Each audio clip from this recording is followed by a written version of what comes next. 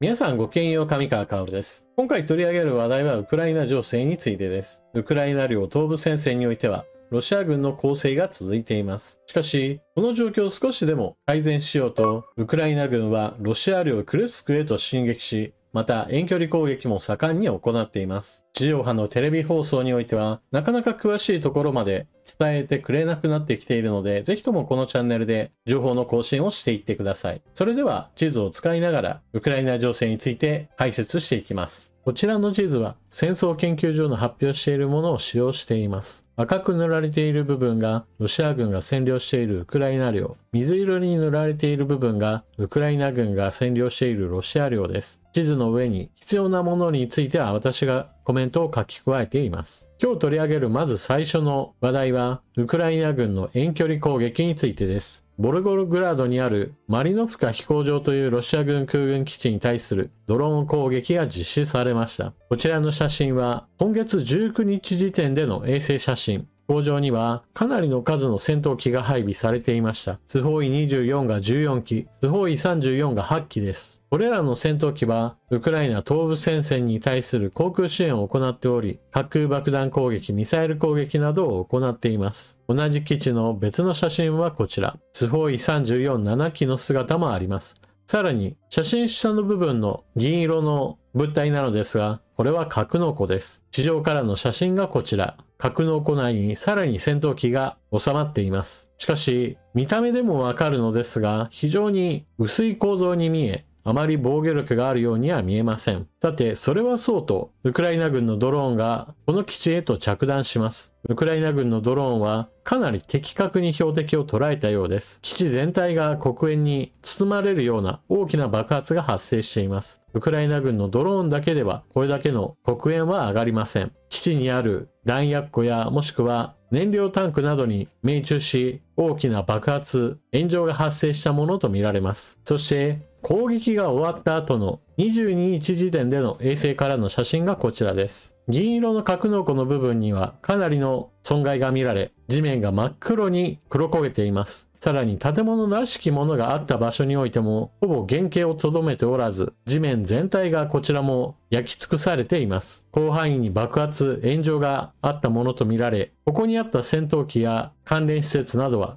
かなりの大損害を被っていることでしょう。写真を拡大したものがこちら。格納庫らしきものが完全に吹き飛んでいます。ズタズタになった格納庫の近くで撮った写真がこちら。遠目から見てもそうだったのですが、やはり近づいても相当に薄っぺらなのがわかります。コンクリートでがっちりと固めるわけでもなければ、土をかぶせて被害を防ごうとしているわけでもない、かなり中途半端な作りだったことがわかります。基地の別の場所の写真。こちらにもやはり建物があったのですが、そのほとんどが失われています。基地を襲ったウクライナ軍のドローンが複数でロシア軍の迎撃をすり抜けたことがわかります。この基地に対するドローン攻撃は大成功だと言えるでしょう。続いて、ウクライナ軍の遠距離攻撃。もう一つの手段が国産のミサイルです。地対艦ミサイルネプチューンは黒海においてロシア軍の軍艦を沈めたこともあります。現在では射程距離の延長と地上施設に攻撃ができるよう改良も加えられています。今回、ネプチューンの射程距離を伸ばしたであろうものが使用されました。クリミア半島を突き抜けて、その先、クラスノダールにあるカフカス港に停泊している輸送船に攻撃を行いました。標的となったのは燃料タンクを運ぶ鉄道貨車、これを運んでいる輸送船でした。船には荷物が満載だったと思われます。こちらも攻撃は命中。非常に遠方からも目につくほどの大きな黒煙が上空に上っています。他の船乗りたちは攻撃に驚き、炎上している貨物船を映しています。この地域はクリミア大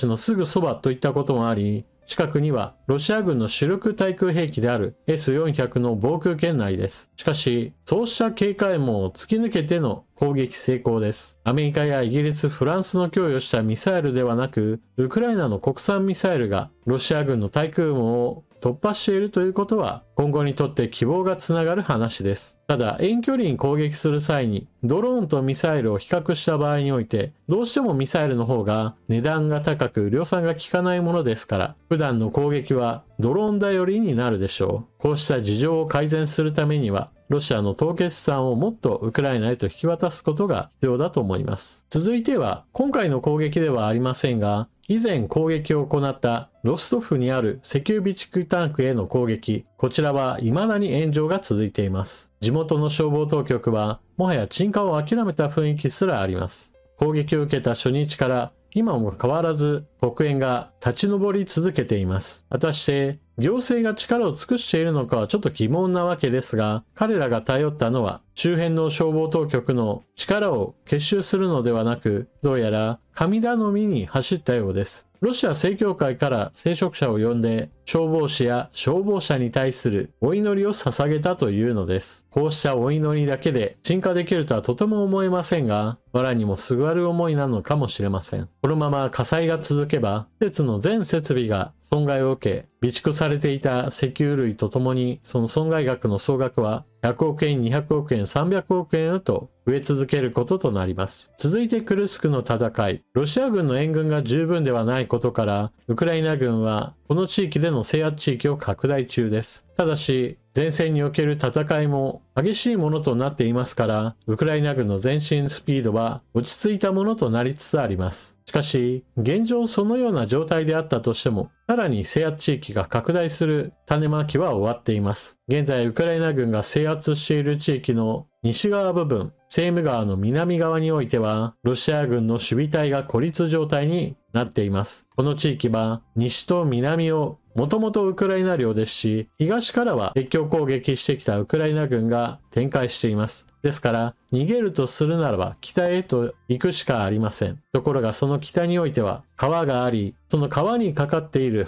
橋をすべてウクライナ軍が破壊しています。この状況のままであれば当然のように全滅を逃れる術はありません。そのためロシア軍は必死になって川に浮き橋をかけ、なんとか補給ルートを確保しようとしています。それを許すまいとするウクライナ軍の攻撃も続いており、ロシア軍のかなり苦しい戦いが続きます。ウクライナがロシア領クルスク州へと進撃し、多くの集落を制圧しています。それらの地域においては、自分の家から離れたくないといった住民も多く残っています。現在、ウクライナ側からもしくは西側の報道機関なども、この地域へと取材をかけて、現地住民からの話を聞いているところもあります。その中で一つちょっと面白いものがありました。それは現地の人たちに話を聞いた時に戦争が始まったんだというセリフが出てきたのです。まあその人がそう感じたからそういう言葉を発したのですが、事実としては2014年のロシア軍によるクリミア半島への侵攻に戦争の一番最初の時期を考えるべきです。2014年の出来事、つまり10年前です。まあそこの部分を無視したとしても、2022年2月にウクライナに対する全面的な侵攻が行われ、首都キーウ占領を目指したロシア軍の一帯もありましたし、その他、ハルキウや東部戦線、南部戦線、クリミア半島から侵入し、南部オデーサを狙う攻勢など、様々なところで戦端が開かれたのです。それら全てを無視した上で、クルスクの住民は、今月が戦争の始まりだと述べたのです。まあそれだけロシア国民の間で自分たちには関係のないものだという意識が強くあったのでしょう。隣にウクライナの領土がある隣接州であるにもかかわらずです。このような意識がロシア国民の多くに持たれているというのであれば、やはりそのような認識を改めさせる意味でも、ウクライナ軍のクルスク進撃は意味があったと言えるでしょう。さて続いて、日本ももっと守りを固めなければという話はよくするのですが、それは何も軍事面の話だけではありません。情報戦や民間での活動においても気を配らなければなりません。今回はそんな話を一つ取り上げましょう。NHK ラジオ国際放送で南京大虐殺を忘れるな、慰安婦を忘れるな、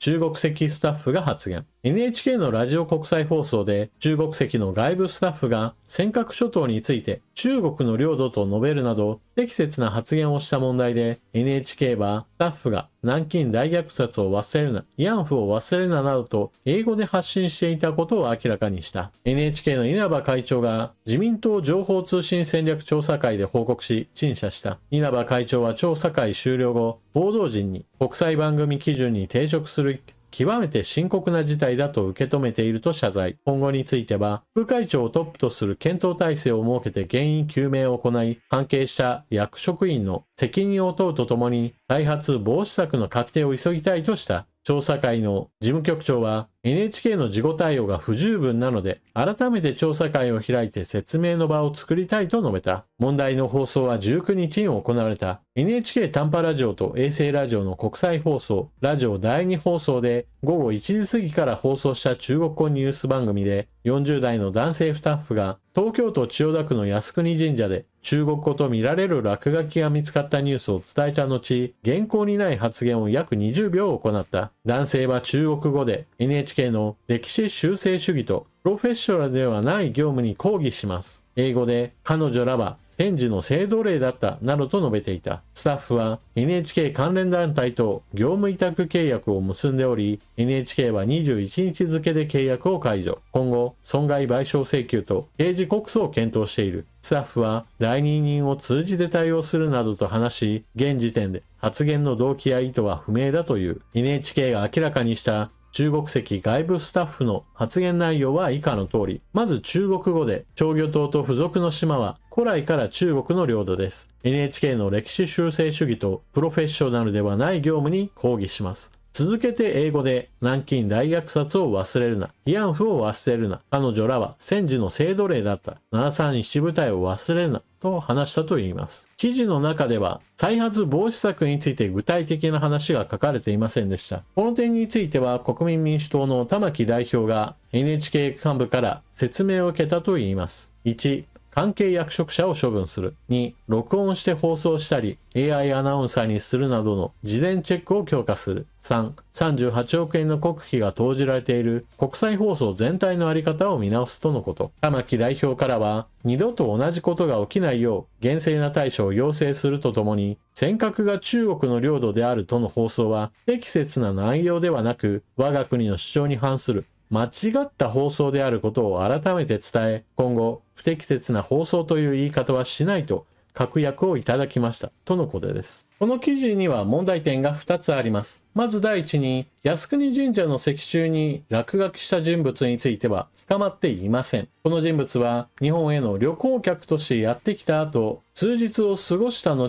靖国神社で落書きを行い、その足で海外へと出て行ってしまいました。これに伴って逮捕ができなかったというのです。このような犯罪行為を行った上で日本から出ていく、こういった手口は以前にも行われました。このようなことが連続的に繰り返されている以上、中国人が攻撃対象としている施設には警備ロボットを置いて常時監視するなど、税金を使ってでも行うべきではないでしょうか。そして改めて、その事件を受けての放送において、中国籍の外部スタッフが尖閣諸島は中国領だ。そして、それ以外だけではなく、南京大虐殺や慰安婦問題を持ち出しているあたりに問題が拡大しています。そもそも論として、日本人からまずは視聴料を集めている NHK が、視聴料を取らない形で国際放送をしていて、これを聞いている人たちは無料でこれを利用することができるわけです。そのような活動をしている以上は、当然のように日本のためにならなければ納得できるものではありません。国際放送全体の見直しについて言及していますが、本当にしているかどうかについては今後注意深く見ておかなければなりません。少なくともそんなところにお金を使うために視聴料を捉えているのは納得できないという人は多いのではないでしょうか。また、ものすごい単純な話として、別にわざわざ外部スタッフとして中国籍の人を雇って中国語での放送なんて本当に必要なんでしょうか。